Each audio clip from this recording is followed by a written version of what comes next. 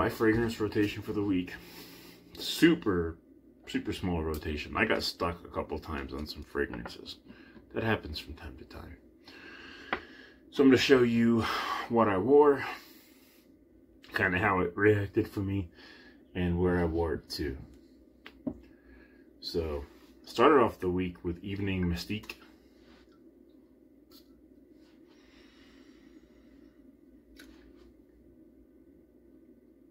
You get a little bit of a boozy note in this one. The iris. There's a lot of notes in these. This one, people are requesting that I continue to wear it to work. Even like customers and people that are outside my job right now doing the Salvation Army bell ringing. Like I walk past the lady. I just left the gym. Sorry, I just left the gym, and she says, "Hey, like, I know you work here. Tomorrow when you come in, like, can you wear that other one you wore?" Referring to this one. This is Evening Mystique. This one's a little bit stronger. This surprised me when Ross came out with this, because Ross doesn't really dabble too much in, like, risque stuff. The stuff he likes tends to be a little cleaner. Not so much, not so spicy, not strong. But this, 25% oil concentration, I believe. 25 or 24. This one lasts. This one's good. You don't need that much of this one.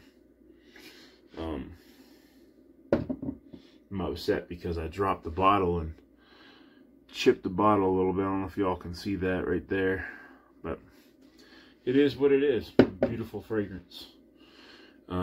I also, for yesterday, I wore a pretty heavy fragrance. I wore Al Haramain's Amber Oud Rouge. This is a clone of Baccarat Rouge 540. They say the extrait, but I tend to get more of just the regular Baccarat Rouge out of this. These two I did not, well, I wore Evening Mystique to the gym, sort of by mistake a little bit. A little strong for that one.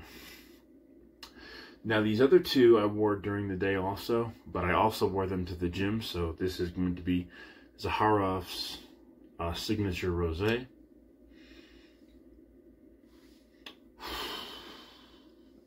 One of my favorites. I sold it and rebought it, and put it that way. One of my favorites. Not a jammy rose. And people always, whenever I post about this one, people are like, "Oh, did you ever like, or do you pick up on the oud in here?"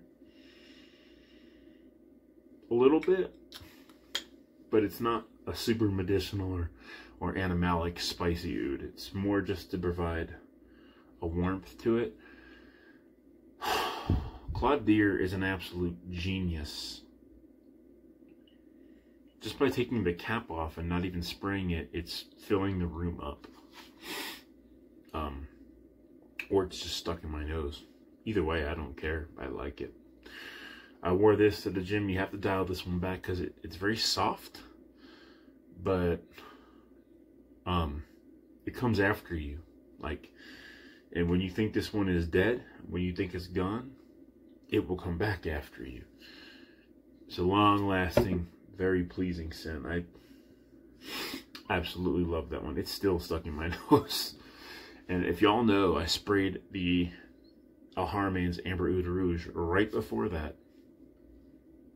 And the Zaharoff is like creeping in there. Now, also to the gym and for daily wear, I wore Mugler's Angelman Ultimate. It's kind of like a fresh coffee vibe.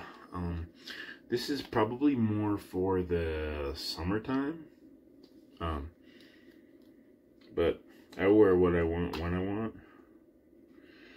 And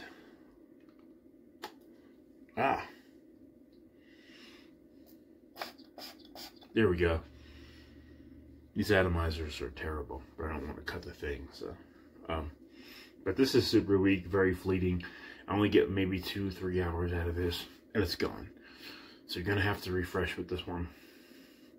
But this is like an aquatic summertime coffee.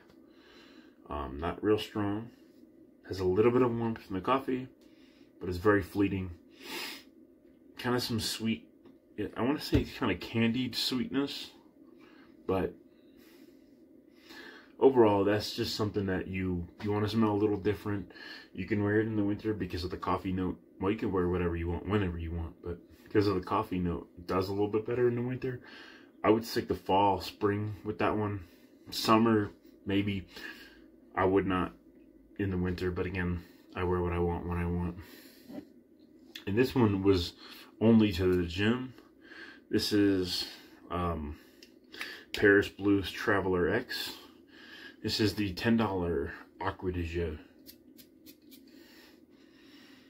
Atomizer sucks. And I believe there's some oak moss in here, because I'm picking up on oak moss. We're going to look right now.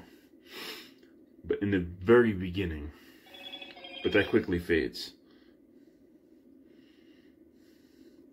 What are the notes of Traveler by Paris Blue?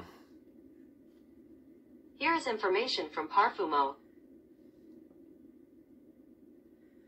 No, there's not. It's bergamot, cade, juniper, lemon, ginger, cardamom, chocolate, amber, opoponax, patchouli, and cedar. So maybe it's this patchouli that's kind of giving me an earthy note. But then very quickly this turns into Acqua di Gio within a few, maybe 2 or 3 minutes. And then for the rest of the fragrance, it's Acqua di Gio. Maybe Profumo or Profondo because of the spiciness a little bit, but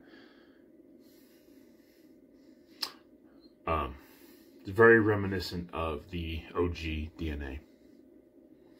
It's what I wore for the week, my weekly fragrance rotation. Later.